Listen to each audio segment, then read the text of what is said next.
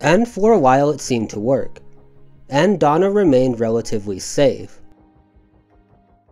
That was until she called a family member and informed them of a large bear that was bullying and attacking a smaller one.